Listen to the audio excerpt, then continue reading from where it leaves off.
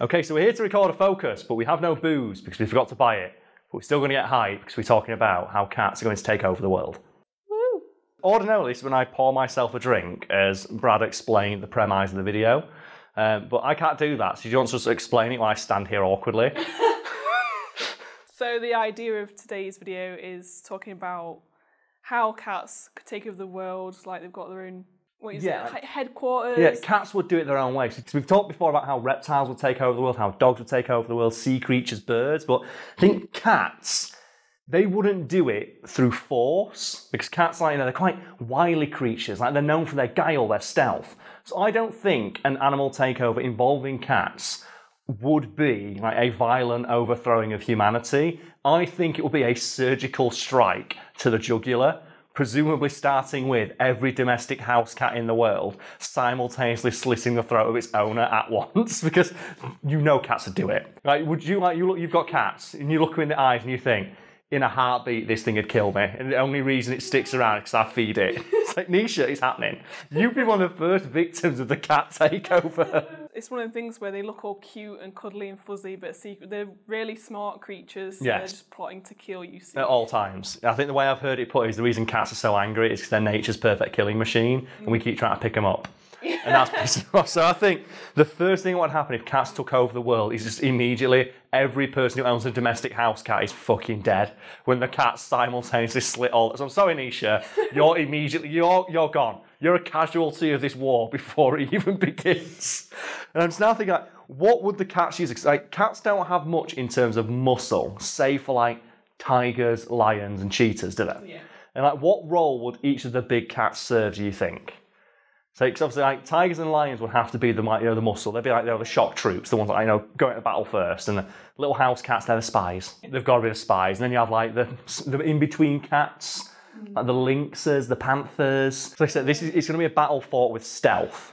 Yeah. Because cats are well known for they're a bit like, it's like they are... Like ninjas. They are, yeah. All the cats would be ninjas. Like, all wooded areas would instantaneously become off limits to all humans, because you don't know how many fucking tigers are in there. Right, and the thing is that you think we'd be safe in England, but we're not. It's got the beast of fucking Bodmin Moor to worry about, haven't we? Which, for people who don't know, do you want to explain that to Americans who might not know? Like, what the beast of Bodmin Moor is? It's just basically a myth about this panther that lives down south, yeah, or something and it just stalks the moors and eats people. And obviously, as a result, all cats from myth, legend, and fiction are fair game to be drafted into the cat army. And I'm just now thinking, like, if the beast of Bodmin Moor was real, I'd be fucking terrified to leave my house. Because every few years, you see in the news, oh, it's been spotted again. And it's like a blurry photo, and they have, like, some expert come in and say, oh yeah, I judge it to be about 14 foot long. So what the fuck is this? 14 foot It's long. not, boys. It's nothing. It gets made up. It's like, it's our version of Bigfoot, so people swear it's real. And you know what? Cats taking over the world, it's fucking real. And the beast of Bodmin Moor's got some legends spring up around it. Because cats are known to be quite smart creatures. As you mentioned, like, it's stealth that they probably win by. Yeah, I think they'd be more tactical. They wouldn't would. Like, use muscle or strength or anything like that. No, They would plan stuff, Yeah, like that's sort the of thing. secret agents. I think a war with cats would be like a war with Skynet in Terminator, where humanity doesn't even know that Skynet's planning to fight it, and it just starts when every nuke in the world goes off and kills like 3/4 of the population instantaneously. And what I'm imagining is there would be a council of cats, where all, like, the famous legendary cats from fiction plan. I want to ask you now, Nisha, who would lead the council of cats? What fictional cat would command enough respect to be able to, lead this army to victory? I'm thinking you'd need a cat that could talk. Yes, because even though it could be understood by its brethren, it needs to be understood by humanity. It needs to tell us, this is what's happening, deal. Yeah.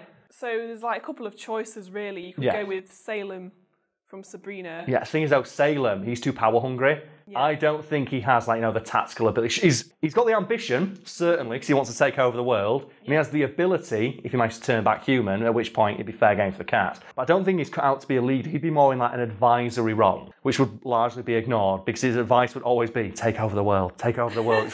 So we need a wiser cat than Salem to lead, I feel. Would you think Mr. Tinkles from Cats and Dogs? Again, you can't fault his ambition. Yeah. Again, take over the world, but he fails in those movies. He is not a tactical lead. He's too I think it's ego. So it's a problem that, like, pride and ego are a problem that plague all cats. I think Aslan is the only choice. We know he's got experience commanding an army, so he obviously commands the armies of Narnia. And we know that he has the ability to rally different peoples with different ideas to his cause through sheer force of personality. And I'm now imagining, like, I sat on the council of cats, like on his big throne, but above even Aslan would be a mural of Mufasa in the clouds, the wisest of all the cats gone before his time. Like, they'd all pledge to it. They'd also have a meeting. So who will be sat on this council advising Aslan on his next move? So we've already said we've got Mr. Tinkles, we've got Sailor. Imagine Mr. Tinkles being annoying. He Just would, the annoying one. But he did try and take over the world, and his advice would be welcome. And I'm now thinking as well, there are several other cats from fiction who, while not having any magical powers or the ability to speak, do have experience on how to run, like, a criminal empire or take over the world. And we have, Mr. Bigglesworth from Austin Powers, who worked with Dr. Evil. We have, I'm not sure, Blofeld's cat from James Bond, who Mr. Bigglesworth is based on. And then we have the Godfather cat that Marlon Brando, has on his lap. And all those cats have intimate first-hand knowledge of how to run an evil empire and or criminal enterprise. And the thing is that we need a translator. Is there a cat from fiction who has the ability to interact with other creatures who can't speak? Because obviously in the cats and dogs universe, all cats and dogs can talk. Yeah. And there's no saying that when obviously you brought a normal cat into their world, they could communicate with them properly. The best fictional cat for that would be Meowth then, because he can communicate with both. He can, because he can communicate with Pikachu and all the other Pokemon who can't speak. Which means that he has the innate ability to understand the cries of wild fucking animals, which in our world would include ordinary cats like Mr. Bigglesworth. And there he has it. And that way you have the combined knowledge of, like, the Godfather, Blofeld, and Dr. Evil, and the inner machinations of their, like, evil criminal empires at your disposal. Oh, so good. Meowth will be the translator. So we have the organisational and the translation side sorted, but this council needs more cats. There need to be more voices in this room to guide Aslan towards victory. So are there any other cats you think? I'd say we need someone who's more diplomatic. Like, what cat could be more diplomatic, to help the diplomatic side? Because obviously all the cats on that side are going to, like, take over the world, kill everybody. Yeah. And that's not the way Aslan's going to do things. Yes, I feel like we need, like, a voice of reason to guide Aslan. It's the gentle guiding hand that, turns him away from genocide somewhat, because that's what Salem would want. Could use Tigger, maybe. Tigger's probably a good one, because he could be a positive guiding hand for Aslan, so he doesn't steer us hard into taking over the world in the most violent manner possible, which is, I'm guessing, what all the other cats would want. And in that vein, we'll say, like, Hobbs from Calvin and Hobbes. I don't think they would be on the council. They would be, like, religious advisor types, where, like, Aslan takes into account their advice, but ultimately the decision's his. And they're just like the ones who whisper in his ear. Like, this council needs some muscle. So I'm going to say Shere Khan. As much as we're going to expect Aslan to, like, try and take over with diplomacy as well as just a surgical strike on all throats at once, he does need some protection. So Shere Khan is his assassin, his personal assassin. He's going to have, obviously, you have the Royal Guard. Yeah. And the leader of the Royal Guard has to be Puss in Boots with his little hat. And his little boots now have to be gold, because fuck it, this is my imagination. So who would be on the Royal Guard protecting, like, the Cat Council? What cats would Puss in Boots have under his command, in addition to, like, Shere Khan?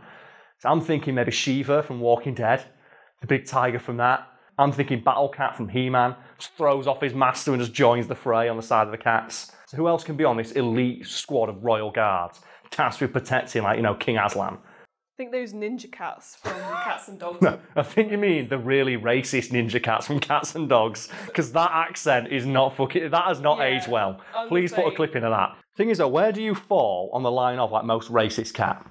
So I know it's got nothing to do with it, but the ones in Cats and Dogs, they're bad, but I sometimes wave, like, is the ones from, is it Lady and the Tramp? Yeah, the Siamese ones. The Siamese cats, is it they sing We Are So Siamese? Yeah. They might, like, I think they even have, like, the buck teeth in. Yeah. Then you have, like, the Aristocats, where they have that brief interlude in one of the songs, where someone literally puts the rice bowl on their head with the buck teeth, and then they play with the chopsticks. Oh my God, I forgot about So what's the most racist cat? Do you know what? This should have been the focus. Which fictional cat is most racist?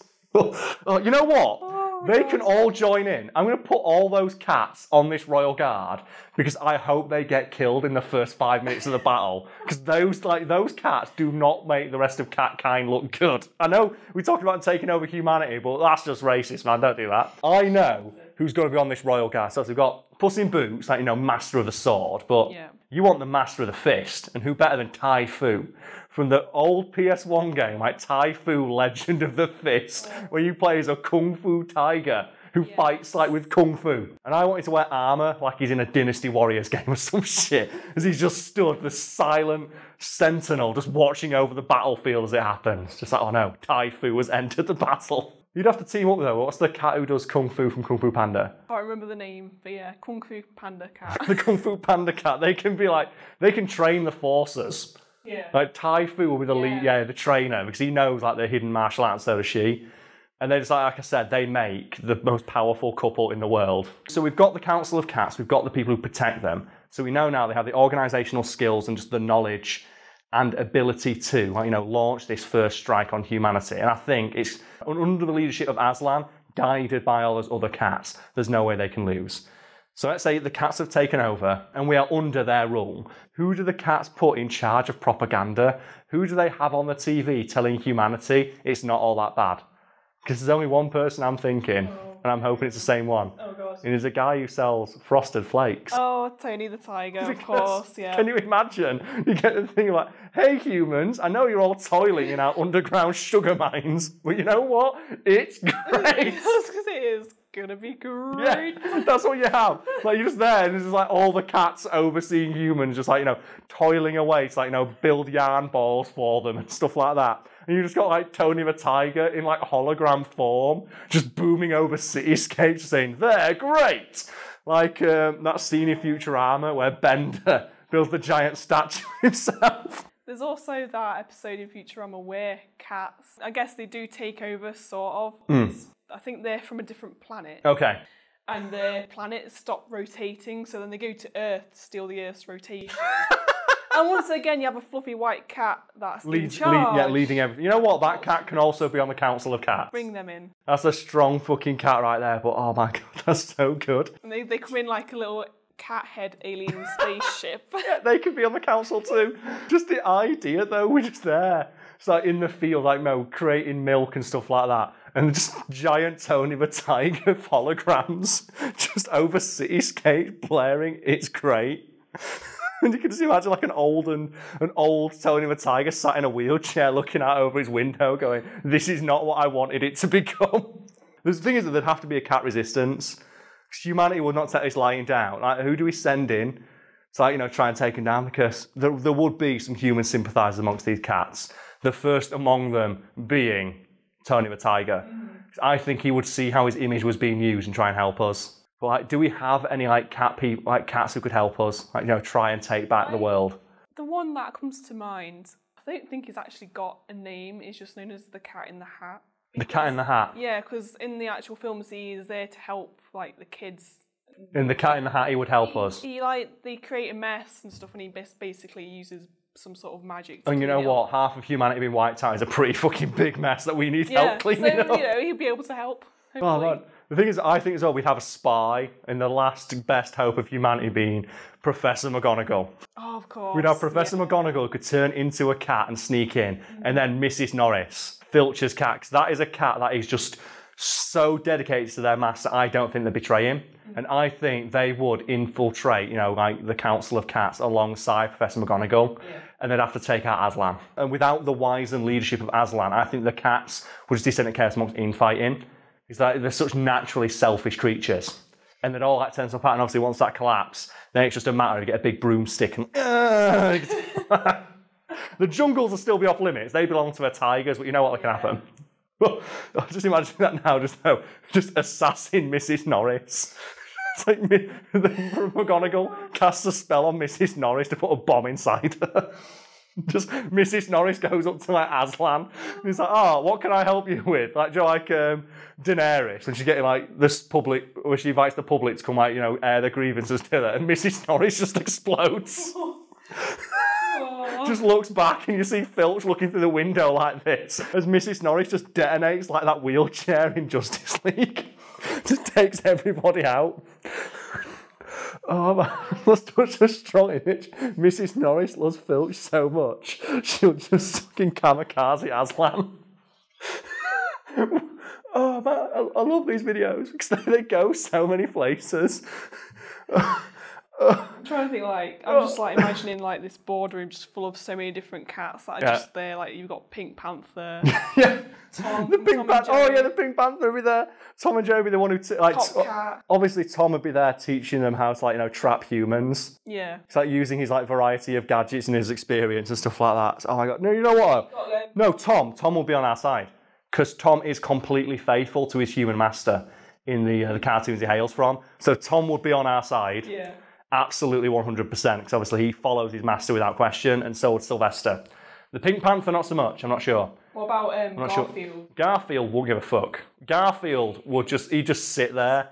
Cook lasagna. Like the lazy fat piece of shit he is, he don't give a fuck. Chef. He can be the chef. He don't be any shit, he's not doing no work. He'd just sit there and he would just observe. He would observe it like a bored king. Watches his kingdom just fall into ruins. As long as he's got his lasagna and he's sat on his ass, he don't give a shit. Like Garfield would watch the world burn and laugh about it. And all you would ever hear, and the only words you'd hear come from his lips would be, I hate fucking Mondays. So you got Mrs. Norris just going in to take out Aslan, and you got Phillips going, there must be another way, there must be another way. And so we're sorry, as they like magic and ICBM to be really small and feed it to her.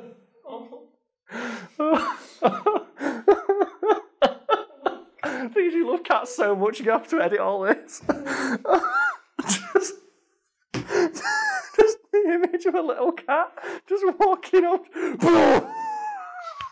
Okay, we should have drank for this one.